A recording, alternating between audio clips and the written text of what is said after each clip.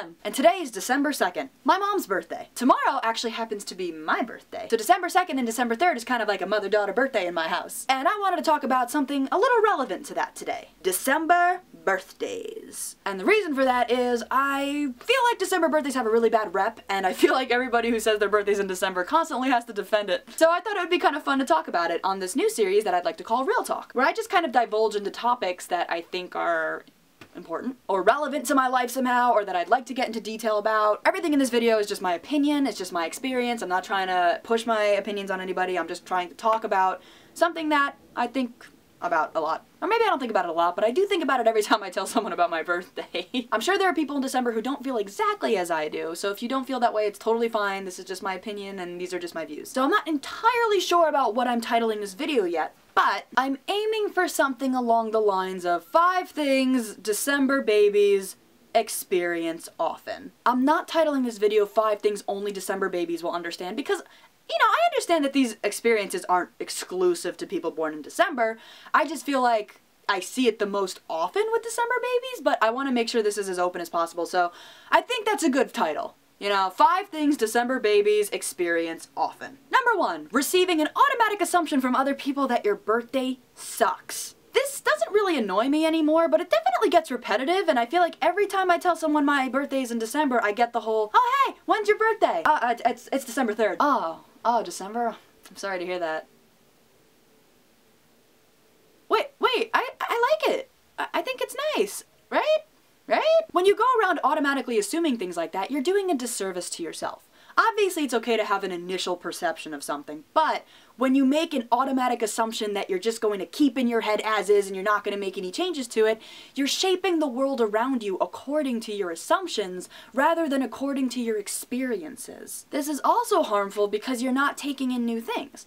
I'd like to stress that obviously there is no one type of person. Like, I don't know anybody who always makes assumptions and anybody who always doesn't. Like, most people I know do a little bit of this and a little bit of that. I guess that goes a lot bigger than December birthdays. Assuming things all the time isn't the best choice. Fine line between being cautious and perceiving things and just making assumptions. I think the most frustrating thing to me is when I tell people, oh no, I actually really like my birthday, and they're just kind of like, okay. You know, it's really close to Christmas, but whatever. When somebody tells you how they feel, don't tell them that they don't feel that way, maybe? Number 2, people telling you that your birthday is a waste because you only get presents once in the month. This kind of, I have a few things to say about that. This also kind of ties in with the whole, even if you do get presents for your birthday and for your Christmas, you still have to wait for an entire year for that to happen. So I'm gonna kind of lump those two together. So here's a few things I have to say. 1, in my family, I usually do get presents for my birthday and for Christmas. Usually when I get lumped together presents, it's from friends, but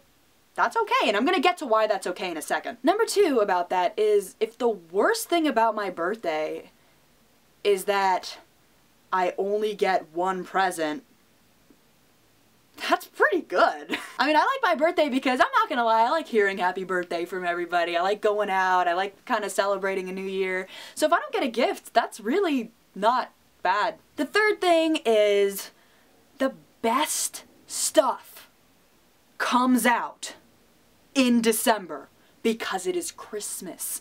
Every time December hits, if you go to Hot Topic in December, they got the good stuff. You want to go to Think Geek? Who's got the good stuff and who's got the amazing sales? December does. And when you're born in December or like late November, you get to experience all the good stuff twice. That is pretty cool. I know that kind of counteracted the whole I don't need a gift thing, but when you do get gifts, you get the best stuff twice. So what if you have to wait an entire year to get your gifts? You still get it twice, and you still get the best stuff. It's a loud plane, but whatever. And in the situations where you do get only one thing, a lumped together birthday Christmas gift, you still get one really cool thing because all the best stuff is out in December. So that's the 3rd thing about that. There is no shame here. A lumped together gift or not, best stuff comes out in December because of Christmas, and you get to experience it tenfold. Is tenfold the right word?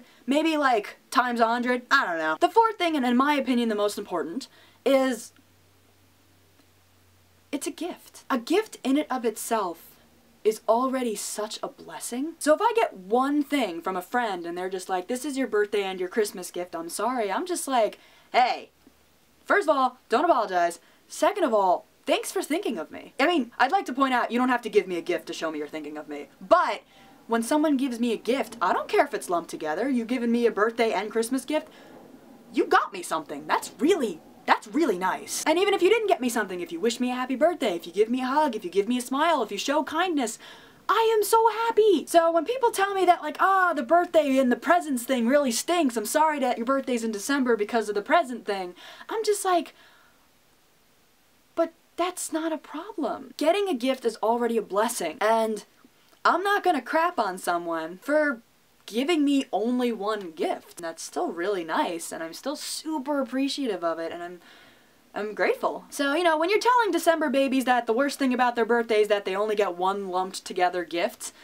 you're really not telling them anything that bad. I mean, gifts are fun. I'm not gonna lie. I'm not gonna sit here and pretend like I don't like getting gifts, okay? I think they're super fun, and they're really fun to open, and it's always fun to see, like, what a person thinks that you would like, and it's always wonderful to see their face, you know, when you're opening it and they're just like, ah. But if we don't get them, it's okay, and if it gets lumped into a Christmas gift, so be it. Gifts are awesome, and that's that. Number 3, scheduling birthday parties is very difficult. I feel like this is something that anybody who has a birthday near a holiday can understand, but I know December is usually extra hectic, and people are going everywhere purchasing presents and doing things for themselves and for others. Being in college actually made it the hardest because my birthday always fell the week before finals. Unfortunately, there isn't much that I can say about that. Birthday parties are just tough. Usually to get around that, I would be that person who celebrates my birthday in January, which I never minded because, I mean, as long as it's purposed for my birthday, I don't actually mind it being a month later. So that one's just that. That one I'm leaving at that. Birthday parties are hard. Number 4, being told by people that buying presents on your birthday for other people must stink. This kind of goes back to 2 points ago where I talked about how gifts are a blessing and this, that, and the other thing, but I'm going to go into this one a little bit because it is kind of its own category, because I do hear it a lot. And I mentioned that, you know, when you open a present, you always see the person kind of staring at you like, ooh, are you going to like it? Well, being on the other end of that is awesome. I just went Christmas shopping today. My birthday is tomorrow. I might still go Christmas shopping tomorrow because it's a good day for me to go. It's Saturday. Shopping for other people on my birthday has actually never stung for me. I don't know how other December babies feel. I actually feel like we could start a really cool dialogue here, December babies. Like, do you want to talk about this? I also, around my birthday, I really love the Christmas vibe, and going Christmas shopping on my birthday is actually really relaxing because I can see all the Christmas decorations and all the new stuff that's out. So I actually think it's really fun to buy gifts for other people on my birthday. Never been a problem for me. Number 5, being told that it's a shame that your birthday decorations mix with Christmas decorations. I'm gonna kind of start this off with a little bit of background. So in my house, it's always been a tradition to have the Christmas tree up before my mom's birthday, which is December 2nd.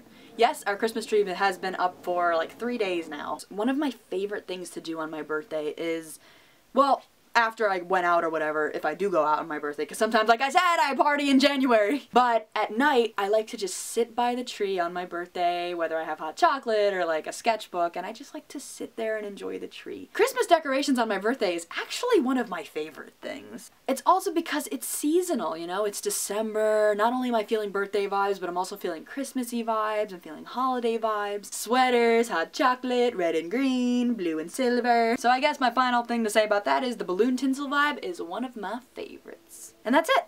I just thought that would be fun to talk about because, once again, December birthdays kind of have a bad rep, and I feel like everybody who mentions that their birthday's in December usually finds themselves immediately having to defend it. And I just thought it would be kind of fun to get that, to just kind of talk about that. I want to see if maybe fellow December babies agree.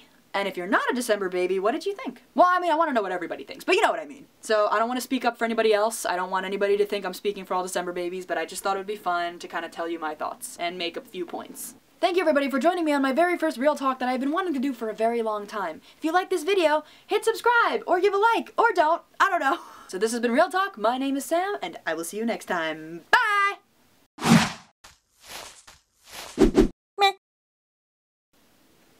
Almost fell over.